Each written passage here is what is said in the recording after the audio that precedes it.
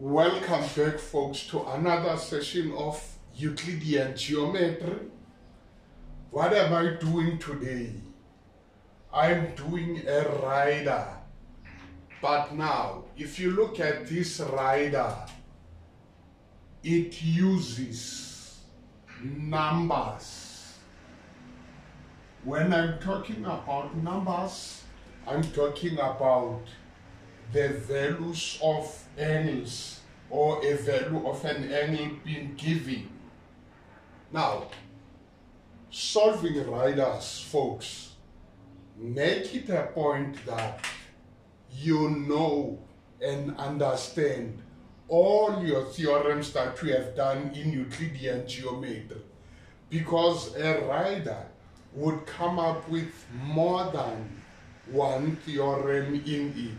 For you to be able to solve it, make it a point that you understand your theorems. Now let's go through this one. It says in the diagram, O is the center of the circle RMPS.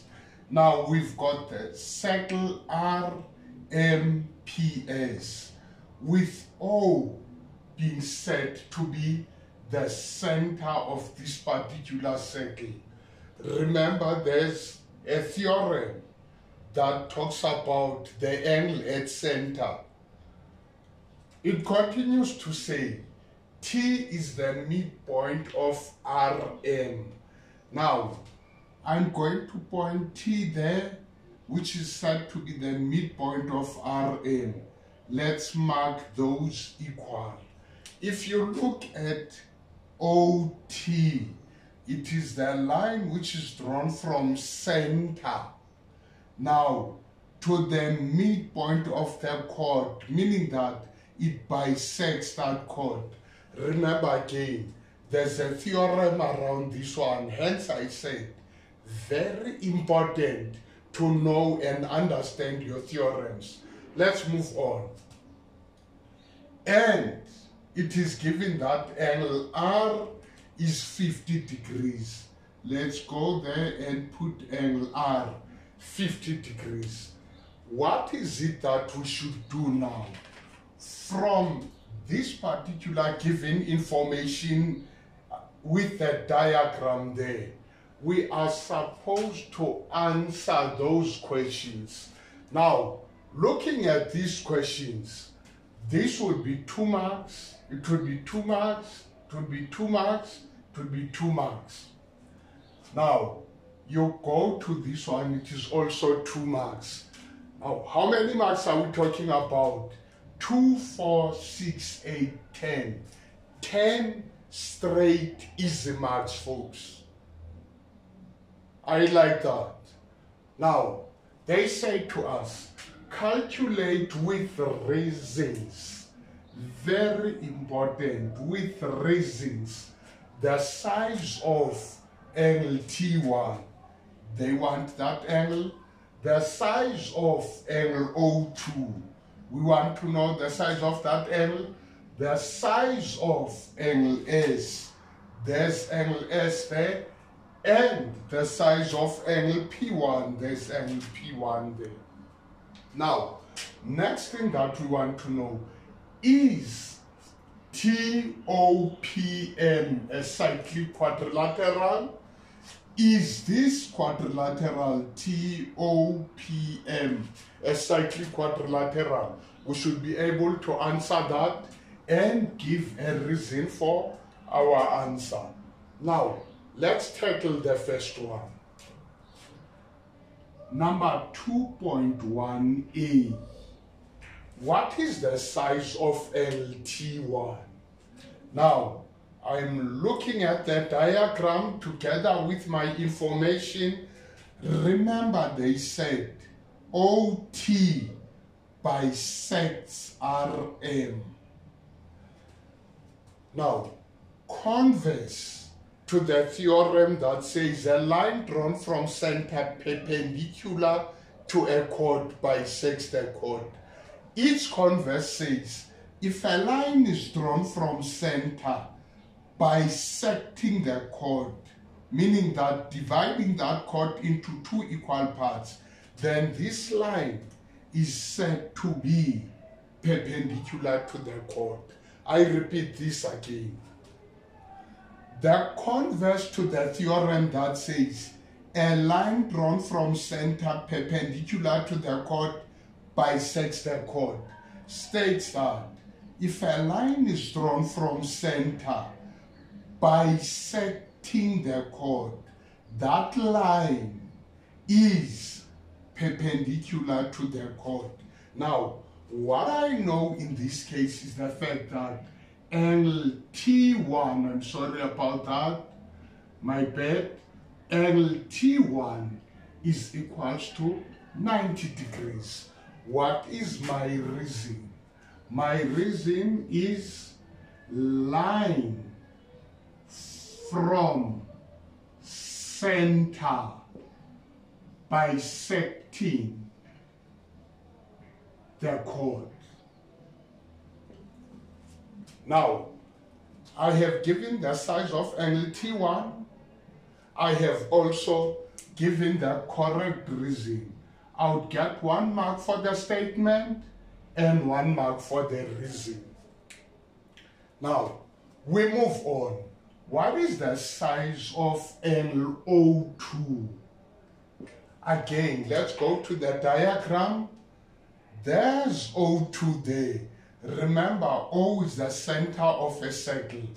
Now, remember the theorem that states that an arc of a circle subtending an angle at center and the angle at the circumference.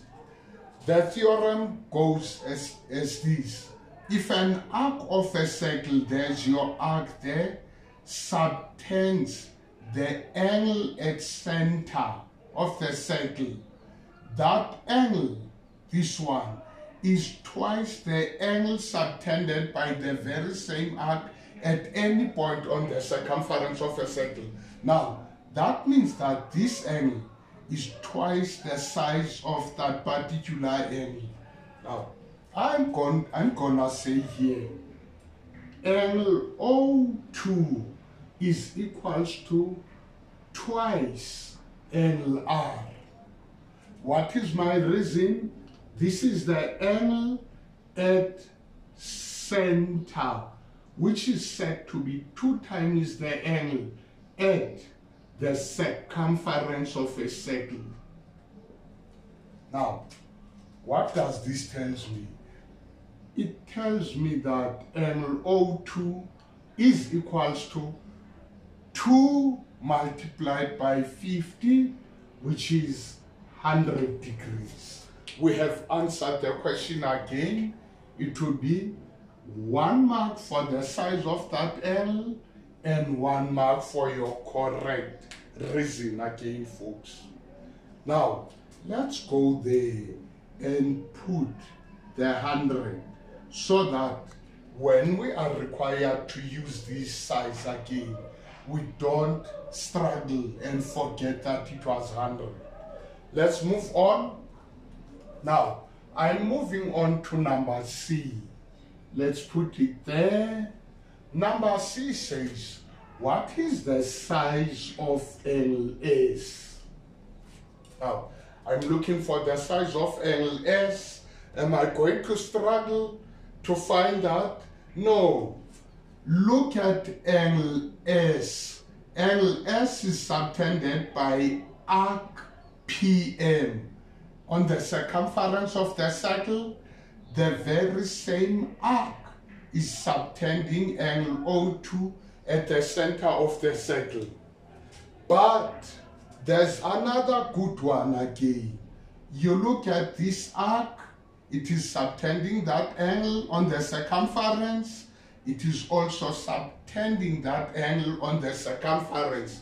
And for that matter, very importantly, on the same segment of the circle. Remember, PM divides the circle into 2 parts which are not equal. It is your minor segment and your major segment there. Now, I can happily say this angle is half the size of that angle. That would be angle at center being twice the angle on the circumference.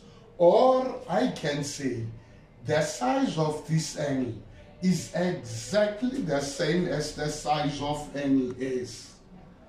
What is my reason? They are subtended by the same chord. Now, I'll just say angle S there is equals to angle R, and each one of them is 50 degrees. What is my reason? They are on the same segment, very importantly subtended by the same chord. Now, let's do the last one in number D. Oh, my word, I did not mark this one.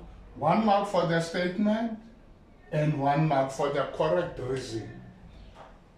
What is the size of angle P1 now? Where is P1? P1 is right there. We want the size of that angle. Folks, know your theorems, understand them. Do you see that OM is the line which is drawn from center to the circumference of the circle, and OP from center to the circumference of the circle?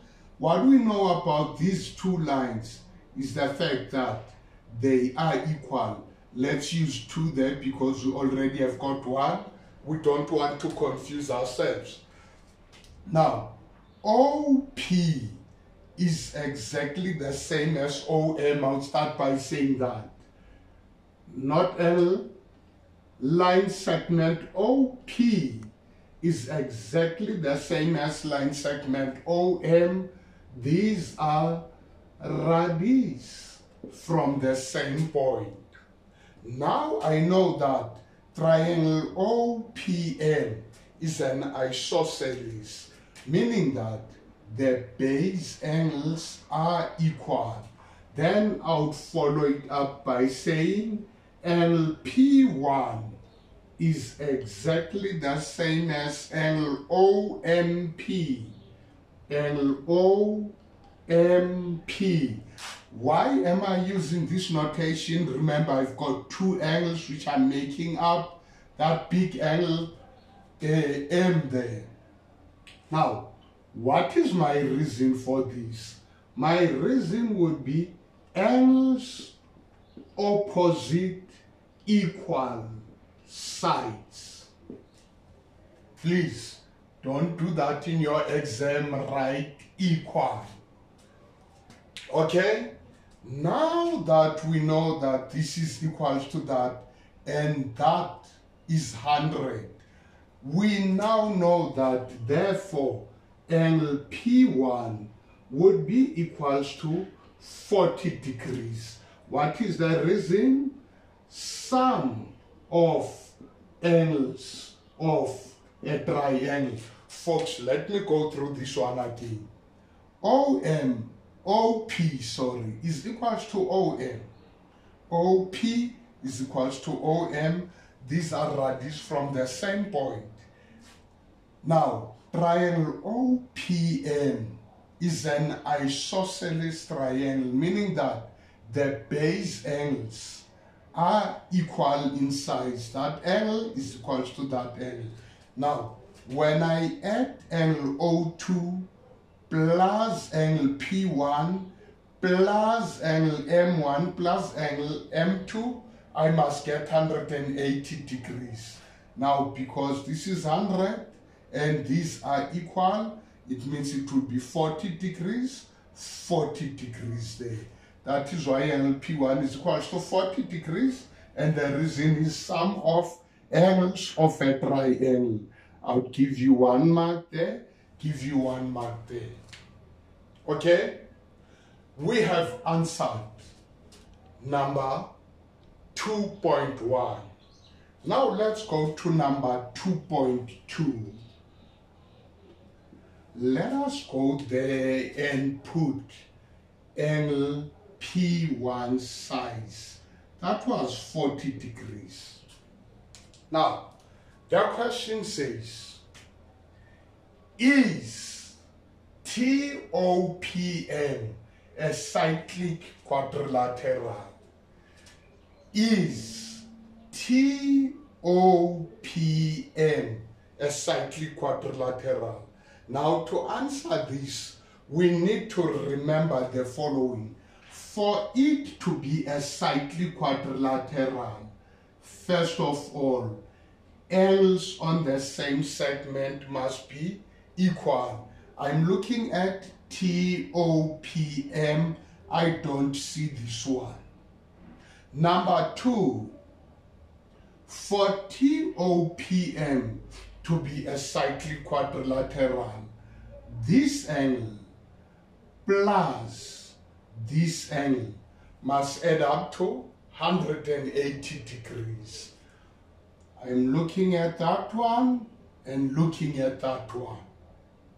It is 40 degrees, it is 90 degrees. Now, I'm going to use this one. Folks, remember there are three scenarios about cyclic quadrilateral. Angles on the same segment must be equal. Opposite angles must add up to 180. Or the exterior angle of a cyclic quadrilateral is exactly the same as the interior opposite angle there. I could have also used the fact that angle T2 is also 90 degrees and it is not equals to angle P1. But in this case, I said I'm opting for this one. I'm going to say angle P1 plus angle T2. Sorry, it is T1 there. Angle P1 plus angle T1. I am not gonna say they add up to 180 because I am proving that TOPM is a cyclic quad. Therefore, my argument is this angle plus this angle must be 180. They are not 180 before I show that. Now, I'm going to use this notation there, which does not mean equal to. It means that this implies, that 40 degrees must be added to 90 degrees. I do that, I get 130 degrees. Now, can you see that angle P1 plus angle T1 does not add up to 180 degrees? Now, I'm going to say, no. Remember, the question was, is TOPM a cyclic quad? No. TOPM is not concyclic. Concyclic means that it is not a cyclic quadrilateral. All its vertices are not on the circumference of a cyclic quadrilateral. Why? Remember, they said we should give the reason. The reason is the fact that angle P1 plus angle T1 are not adding up to 180 degrees. Now, for saying no, we get 1 mark plus that reason. For that, we get 1 mark. Here it would be statement and a reason no, and that particular reason. Folks, knowing your theorems in Euclidean geometry and solving the riders will help you a lot. Please go through your theorems, make it a point that you learn them by heart, and most importantly, you understand them. When you get a rider, be able to spot them. Now spotting them, I'm talking about seeing that this is the angle at center, which is twice that angle. This is the angle at center, which is twice that angle. Those are angles on the same segment. I'm talking about line drawn from center, bisecting the chord, being perpendicular to a chord. I'm talking about your opposite angles of a quadrilateral. If they add up to 180 degrees, that means that that particular quadrilateral is concyclic. I'm talking about your isosceles triangle, realizing that line drawn from center to the circumference, from center to the circumference is equals to that. Make it a point that you go through your work. Before you write your exams, you must be mastering this. Thank you very much, folks. Tell your friends about this channel, like it, make it a point that you also drop us a comment so that we know where to improve or what to do for you. Remember, we are here for you. Peace.